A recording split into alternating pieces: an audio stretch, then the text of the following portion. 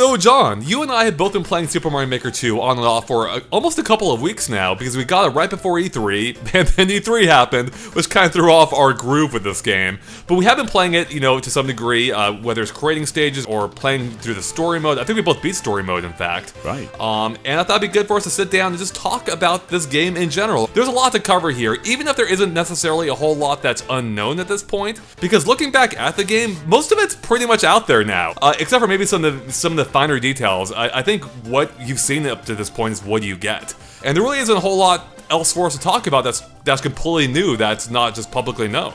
Yeah, and I guess the point of a making game is the community as well, right? So a lot of the true soul of Mario Maker is going to come when it properly launches, and it's full of these incredible user-created levels. But as you say, there's story mode as well, and story mode provides Nintendo-developed levels, and those are a lot of fun, and really showcase what this game is capable of, because they're all made in-engine.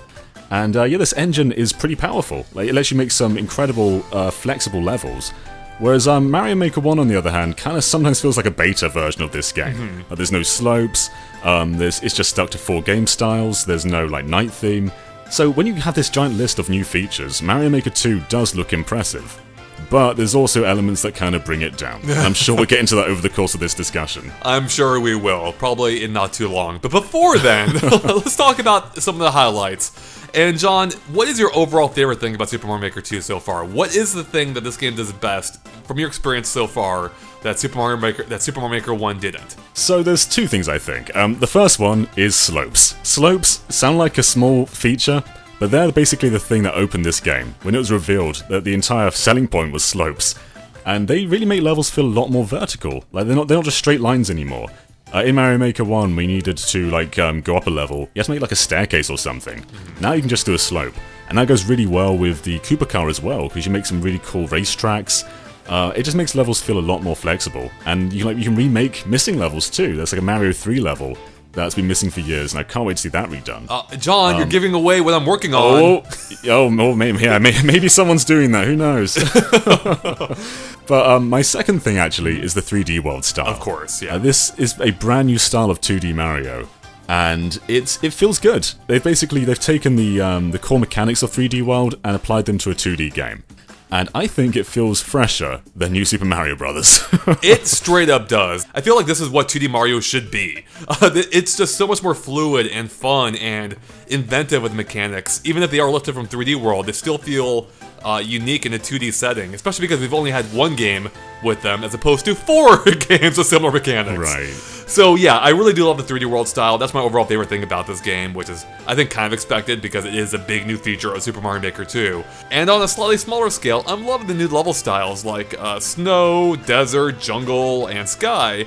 And plus the fact that there's a night version for each of them, including the old ones, which effectively doubles the amount of levels available to you, except for 3D World, because it doesn't have any night themes, unfortunately. But with that said, again, I really do like it, especially in the airship levels, how it gives it a dark and stormy look, which reminded me a bit of Mario All-Stars' take on Mario Bros. 3's airship, which just gave it a darker, more atmospheric vibe. And then, of course, there's the fact that it actually switches up the mechanics too, whether it's going upside down or underground, or having wind blow at you in the desert, or being able to swim mid-air in the castle.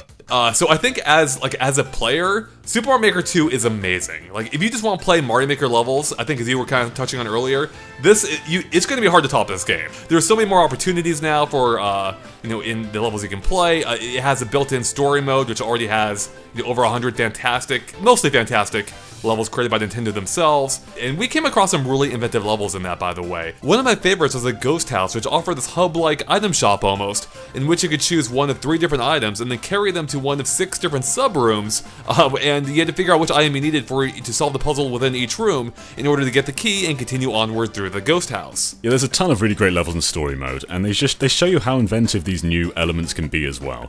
There's one with the moving platforms that sort of go side to side based on your weight.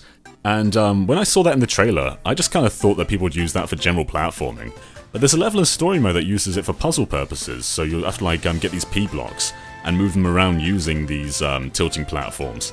And yeah, just the whole mode really shows you what you can do with the game. And yeah, there are some levels that maybe go by a bit too quickly and aren't all that impressive, but the better ones really showcase what Mario Maker 2 can be. And also, one big element we haven't talked about as well is multiplayer. You can play with up to 4 people in this game.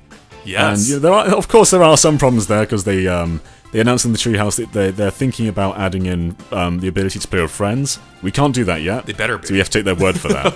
But apart from that, I think multiplayer works pretty well. Yeah, because we actually tried playing it at E3. I think we had 4 of us in there, and it was a pretty good time. Even if we were playing on stages designed by people who had no idea what they're doing, from other people in the community right now who have the game, and the levels were arguably not good, but it was still pretty fun actually, wasn't it? We did have one weirdo with us who reversed the controls from like Y to B. What's wrong with that guy? Yeah. What's wrong? If you're watching, what's wrong with you? Now, but right before this discussion, you had a chance to try online as well, where I believe you and Don are playing against each other, or rather playing together and then playing against each other in both co-op and versus. So what was that experience like for you? So to start off with, it was fun, and I think part of the fun came from playing with someone I know, that may not be the general experience for those playing online. But it was fairly lagless. Like, there were a few moments where we went through a pipe or something, or quite far away from each other. It would sometimes stutter, just a little bit. Nothing too terrible though. But there were some problems too though. During Versus, I found if there was a level that maybe revolves around a single item, like a Koopa car, the other player's screwed. And the matchmaking just chooses any level. It ignores the multiplayer Versus tag. It just chooses anything. And there was this one level where you had to jump into a dry bone shell and hover over the lava. But the problem was there's only one of them. So I grabbed the shell immediately and was just going through the level, whereas Dan just kept respawning and spawning over the lava and dying each time. That's amazing. There was nothing you could do. So it is a lot of fun, but it also kind of messes with itself by only choosing random levels. Yeah, it really should go by the Versus tag, and hopefully even then, it'd be nice if, and maybe it is a feature that we're just not seeing yet, but it'd be nice if it chooses the more playable stages, like if it tracks, if someone is dying constantly, it doesn't recommend that level for multiplayer purposes. Right. And when playing co-op, actually, you get the choice to restart a level if you're all sort of struggling or you've somehow messed the level up. So that's kind of cool. And also with co-op, if one of you dies, you can respawn next to another player, which I like a lot as well. So if you do die, you don't have to restart the entire level again. Right. But in Versus, yeah, you do. You're sure, working against each other. But yeah, both modes are pretty fun, and hopefully we'll be able to play them with friends in the future. Yeah, so that's good to hear that it runs pretty well so far in your experience, but granted you were only playing with one person instead of a whole cast of 4, so that could affect the online experience. That's right. But early impressions seem pretty positive so far, which is good to hear. Yeah. I haven't tried it myself, but I'm sure we will hopefully soon. So that's our overall experience playing the game. But John, I'm curious about what you think about the game when it comes to the actual creation process, when you're actually making a stage. What have you thought about that so far? Because it's quite a bit different from the Wii U in that there's no gamepad. You either have to edit on the TV with a controller or with a system in handheld form, primarily with a touchscreen. So what are your thoughts on that? So with Mario Maker 1, I think understanding it was instantaneous. I demoed it at E3 one year and just got it immediately. I've played with friends, they got it immediately. Mario Maker 2 though, there is a learning curve. And I'm not just talking about docked. So the docked experience I think is generally just not the preferred way to play. You want to build in handheld mode, but even then there is stuff to learn. And I think Mario Maker 1 made making into a game, whereas Mario Maker 2, it loses some of that magic and experimentation. Like, you could take a mushroom and put it on a Goomba and it would grow. You could take a mushroom and put it on Bowser and he would grow. You could do things you just can't do in general Mario games. Whereas now, all that stuff is in a menu. And it doesn't just feel like you're experimenting less, it just kind of feels less inventive. Yeah, it feels more like you just have this checklist of things or of options available to you. Now granted, you can still drag mushrooms onto things, but there's also no point now because the quick select menu when you hold down on a character is just way faster, or a character or enemy or whatever object it is. And I agree, like, it's more accessible, so I like that, but it does take away a little bit of the fun of experimenting and seeing what you can do with these enemies, or objects I should say. But in the grand scheme of things, while it might chip a little bit away at the experimentation that the original game had in spades, it's really not that big of a deal. For me, the bigger deal is just editing doesn't feel as you were saying, as intuitive as it was before. For one, the docked experience I just straight up don't like. I do not like using a controller for this game. It's slow, it's cumbersome, you have to manually move the cursor around, you drag it across the screen. When you want to select a new object, you have to use a D-pad shortcut to access the menu, and then scroll past every single icon to the one you want, assuming it's even there, otherwise you have to go to the search option to find the one you want. And then even the radial menus, which I think is the right idea for the controller, because it's probably the best option they had available for it. I find myself missing the full screen drop down from the original game, where it just laid out everything at once that was available to you. Because there are times where I'm going through the editor and I don't actually know what I want to do, and in the original game I could just bring down the whole toolbar and like, oh, there's all my options, let me just, take a look and see what I can do here. Whereas in Super Mario Maker 2, I have to page through, what, like 20 wheels it feels like or something? Right. And I do like being able to pin things. Like, I love being able to pin ground, because you can just, like, that can always be there, you can just place ground whenever you want to. But you are right, like, it's good just being able to see every element out there, just right in front of you. Whereas now you have to circle through all these different elements, and they are in categories. Like, they are in, you have, like, terrain, you have enemies, you have items. But sometimes you just want to see everything at once, which you can't do this time. Right. So it's a little bit trickier to find the thing you want if you don't remember where it was sorted, or if you just don't know what you want to use. Now beyond that though, going back to what it feels like to actually edit, so because I don't like the dock controls much at all, I've been using handheld mode primarily, and that does work better. However, two things with that. One, whenever a game makes me miss a gamepad, I'm like, wow, how'd that happen? And Mario Maker 2 is making me miss a gamepad a little bit, because I love the interplay with how you can edit on the gamepad itself, and then play the results on the TV by testing it out quickly. Now you can of course still test it on the, on the Switch, like the functionality hasn't changed. I just miss the interplay, because I'm not a huge fan of handheld gaming on the Switch. I'm mostly a dock player, so it kind of sucks that in order to have the best experience in creating a level, I have to play it in handheld form. I can't use a TV at all.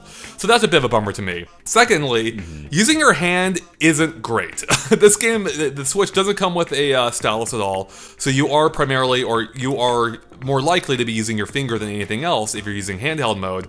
And that isn't great, because your finger is quite a bit bigger than a stylus, and of course your whole hand's going along for the ride, so you're covering up a big part of the screen whenever you're editing, and it's a little bit harder to be precise, which I think is why they actually enlarged the grid in this game. The grid itself is actually bigger, or each tile is actually bigger, which means, John, here's another one of my problems, it feels way more cramped when you're editing now in this game, because in the original Super Mario Maker, at all times you could display entire screens worth of tiles at once, with nothing obscuring them. Whereas in this case, in Super Mario Maker 2, you still have a screen's worth of tiles, but the toolbars, which are bigger now, they're wider than they were before, are obscuring almost over a quarter of the screen. I actually did the math, it's like 27% or something, 27, 29%, somewhere around there.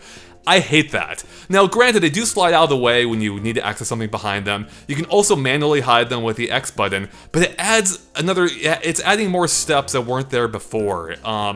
And I'm not a huge fan of that. Now, real quick, I did buy a stylus yesterday, and that has helped. I actually prefer using a stylus to anything else in this game. It's the closest to Super Mario Maker 1 that you can make it. It's still not as good as that game was when it came to editing, for the aforementioned reasons, like the reduced screen real estate for the most part. But it has made it a more enjoyable experience, whereas I really wasn't liking it before. I feel you. I mean, I think pressing X is a necessity when building in this game, because otherwise it's just way too cramped, especially when you're doing terrain. And I found with slopes in particular, all the toolbars just kind of got in the way, right. And while they do move, it just doesn't quite feel reactive enough. No. And yeah, making it as a general, it should have improved elements that were a flaw in Mario Maker 1, whereas those flaws are still there. Like, if you want to select a bunch of elements and move them around, you still have the same limitations as the first game. And I completely finished a level at one point, and I found that just at the end, I was running out of space. So what I wanted to do was just pick up a bunch of terrain and move it along. And I found how to do it piece by piece, just because I couldn't grab enough. And that's something that they really should have improved upon, because it can just mess up your levels right when you think you finished them. I have done that so many times in the original Mario Maker, and probably to come in Mario Maker 2, where I need just a little bit more room, or I need to adjust something, and you have to basically reposition every element of the stage screen by screen, which can break parts of the stage if you have multiple background layers, because if too many layer on top of each other, they're just going to start disappearing. So that is a bit of a nightmare, and I'm disappointed they didn't really improve that aspect. The only part that kind of did is when you zoom out now, you can't really do anything except for select objects. And when you're zoomed out, you actually can select a 2 screens worth of height. It's still restricted to 1 screen wide, but you can do 2 screens tallly. So it is a little bit better in that sense, but barely. And something else that annoys me about the editor too, compared to the original, is how they changed the button shortcuts for deleting, copying, and selecting objects. In the original game, there was a button assigned for each one of those functions. You just held it down for as long as you wanted to do it for, and then released it when you were done. It was super simple, quick, and worked great. Whereas now you tap the button to toggle through the various elements, whether it's multi-select or copy. And this just makes it a little bit more cumbersome of a process, because instead of doing just a quick single button press, you now have to press it multiple times to get to the one you want. And if you overshoot it, you have to cycle back around again. It's no longer nearly as quick or intuitive as it was before. That's not even accounting for the fact that if you forget you have one of those functions toggled on, because again, it's a toggle now as opposed to something you hold down, it just kind of complicates the whole thing even farther, because you'll end up performing an action you didn't intend to in the first place. So real quick, this might be a good time to mention the fact that we are coming from Mario Maker 1. These are things you might get used to over time, and we are still early on. So our impressions could change, perhaps even by the time of the review.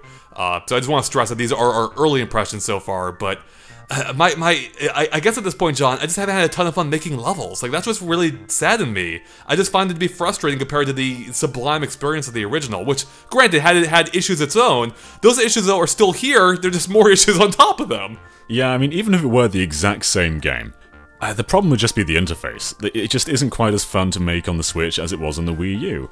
And there are things they've tried to improve upon as well, like you can do vertical sub-areas now, which I love. That's great. But I think the idea of them was more exciting than the execution of them for me. I love that you can do vertical sub-areas, but I would have loved even more if they gave us the flexibility to decide how tall we want our levels to be.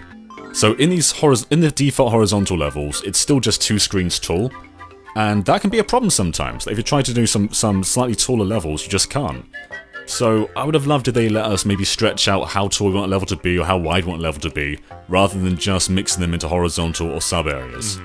You're kind of bringing up a good point too, is I feel like with so many of these new additions, there are some weird limitations too, that even though there is more options available to you overall, like with the 3D World style, the moon for instance, vertical sub-areas, you butt up against restrictions for them far more often than the first game. Like with vertical areas, for instance, once you choose it, you're pretty much locked into it, but if you change it back to horizontal, it's going to delete everything in that sub-area. You have to start over from scratch, which I guess kind of makes sense. But then you have the 3D World style, which again is something I love, except for the fact that when I'm creating a stage, I usually don't figure out what style I'm going to use until much later in the creation process, because I want to see, what physics I want, what style I'm going for with the stage, and that's something that kind of comes through the creation process, which is something I would play around with in the original Mario Maker constantly.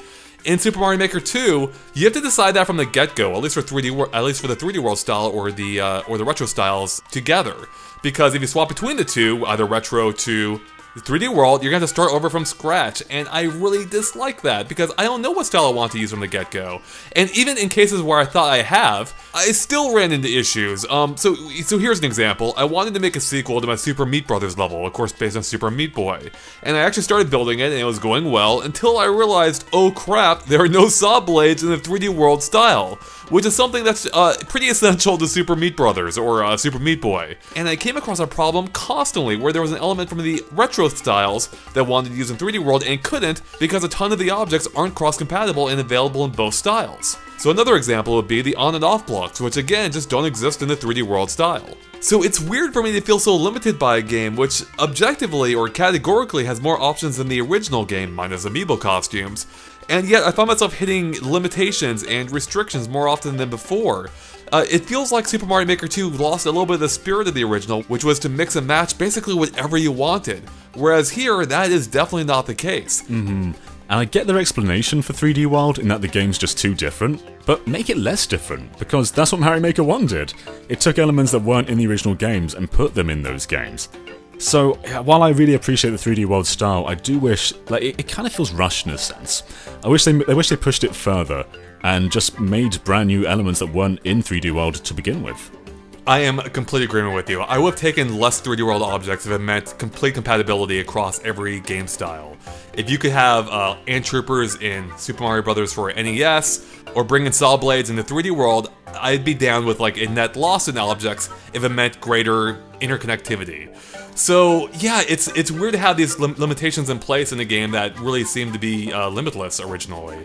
And that's kind of what's bumming me out right now. So I'm hoping it's something I'll get more used to, but so far, as one who came from the original game, it's just been, I don't know, a frustrating experience, you know. And I don't want to be too down on it, because I have had a lot of fun with Mario Maker 2. I love playing as different characters, even though they don't really have any different properties. But it is fun just to choose your favourite character out of Mario, Luigi, Toad and Toadette, and just stick with them.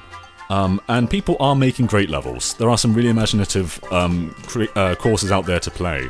And story mode in and of itself is really fun too. Yeah.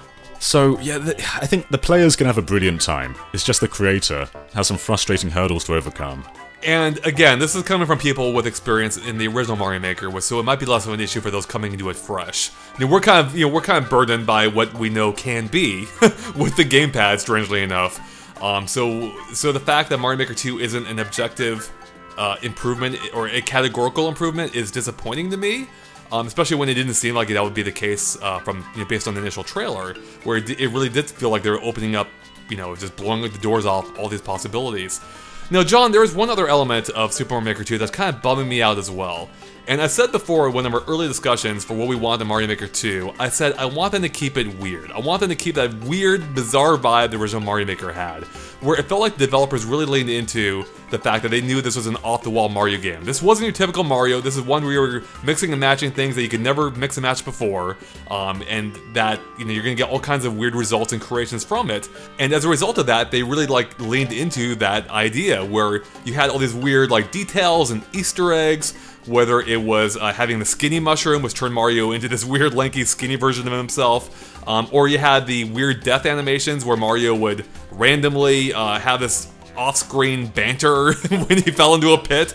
There were all kinds of Easter eggs like this, and for the most part, they're almost all entirely gone. We have a whole video going up about this, maybe it's already up, that talks about all the things missing, and as far as I can tell, they haven't really replaced them with anything. It feels like a much more by-the-book editor. Right, I guess Mystery Mushrooms being absent was like the initial sign of this, because there are like 100 different costumes in there, and they're all gone. And even the one that kind of returned, being the 30th anniversary amiibo, Giant Mushroom, that's in there, but it's missing a lot of its functionality. So now it just makes Mario giant, whereas it used to put like put a mustache in everyone's face, add like a CRT filter. That's all gone now. Yep. It just kind of feels like they've gone out of their way to make Mario Maker 2 kind of vanilla. That's pretty much it. It just feels like they took out a little bit of the soul of the original game. And again, if you're coming to it fresh, this probably won't bother you at all. But for me, it's like, yeah, that kind of stands out. Like, I love just how bizarre it was, and it knew what it was. Right. Like, we were testing some stuff just before this call, and we've basically only seen 2 title screens until this point. I was like, oh god, Andre, there's a new one! And it was just like a stack with 3 Goombas, just hitting the Mario Maker logo. We both got so excited, just the fact that there was something new that we hadn't seen. So we should stress, maybe there's something in there we haven't come across yet. Some more cool little Easter eggs that are just really well hidden. I've been experimenting, I haven't seen a ton there yet, so... And again, it's not even a major feature of the game, it's not a huge deal, but it's still just, I don't know, just detracts a little bit from the experience, so... And one fairly big personality change as well is stacking Goombas was a pretty big deal in Mario Maker 1. And you can't stack Goombas in the 3D world style, even though that function basically originated from that style. That makes no sense to me! Why can't you stack Goombas? No sense. Yeah, I have no idea. But yeah, when you stack a Goomba, they just fall. When you press go, they just fall to the ground. It's super weird. Yeah, that is just completely bizarre to me. Just some of the weird differences between styles, which, I mean, granted, those differences are what make the styles stand out, but that's an element that probably should be there. So, yeah, it's so bizarre because I really do love the 3D world style. I love the new mechanics, I love the catsuit, I like the new enemies. It's just the fact that it's not compatible with the other styles that really gets to me, and, yeah, I don't know. It's just weird to be talking about Mario Maker in this way, because I really felt like going into this game, I was stoked. And now I'm still excited, but it's been tempered now by the reality of what it is. I think post-launch is going to be interesting to watch, because they've already said in the Treehouse that they're thinking about putting in friend lobbies for online. There's an extra game mode in there. So we have 3D World in the extra game mode section, there's no other game mode in there at launch. so perhaps there's going to be another one sometime down the line. There's a lot of stuff they could fix, because Mario Maker 1 did fix a lot of its stuff after it came out. So who knows, like maybe they'll add amiibo costumes down the line. It could happen. But we kind of have to assess the game as it is right now. And as it is right now, it's kind of, in some ways, it's a disappointment. Yeah, I mean, it is, I mean, again, it's still early on for us. We still have a week until the review, and we still have, you know, and of course, this is a game that's going to live on pretty much forever. It's gonna be around for a while. So I think these are issues that we may get, you know, we may come to terms with, or get more used to, or find out may not matter a whole lot in the grand scheme of things, or maybe we won't, or maybe, you know, we won't reach that point. I actually don't know. I just know that right now the differences are standing out to me, and they are kind of bringing, you know, weighing down on the experience. But again, it's still early, and I think, as we touched on earlier, as a player, this is going to be an amazing experience. Whether it's a story mode or the levels people are creating with it. I really can't wait to see what people are able to do with it, because overall, there is far more you can do in this game than the original. Minus the amiibo costumes, which is a bit of a drag still, of course, but but hey, you couldn't drive a car in the original game, and that's pretty awesome, so I'll give it that. Yeah, that's the big bullet point here. It really is. I don't think you can undersell multiplayer either. Like, while there is a hurdle online, playing locally is still a lot of fun. And you can do that on, you know, both locally on multiple switches or on the same switch. And it makes Mario Maker, which was already a pretty fun game to rotate in a party scenario, it makes it a game you can play simultaneously now. And I do like that you can be more of a dick in Mario Maker 2 as well. Like, there was a point where we're playing with on-off switches, and I put Dun in a cage, and I just walked away. That's brilliant. I love that. So yeah, that kind of speaks to, you know, how fun multiplayer Mario can be, even if the stage isn't created with it in mind. So, John, anything else you want to touch on for Mario Maker 2 that we haven't said yet? Maybe anything positive about this game? We kind of brought it down a little bit there for a while. I guess my closing thoughts are the game is a lot of fun, and I don't want to be too negative on it because there are problems. But when you're in the moment and playing the game, I think this is one of the most enjoyable things you can do on the Switch at the moment. I think playing a great level and just going straight through it and enjoying all the new elements, that is what makes this game fun. But it doesn't exist in a bubble though. It comes with the baggage of the slightly less intuitive editor. And yeah, while that is a problem, I still think the player is going to have a blast with this game. Yeah, I think as you just said, the player experience is going to be just going to be unmatched with Mario Maker 2. They reap all the rewards with like none of the complaints, pretty much. So I think that brings us to the end of our Mario Maker 2 discussion. So thank you so much for watching, and of course we'll have a ton more in Super Mario Maker 2 coming up, whether it's gameplay videos or testing things or pointing out differences, or even our review coming up very soon. So of course, stay tuned for all of that, and make sure to click the subscribe button if you haven't already for all that coverage and tons more. We'll catch you later. Bye.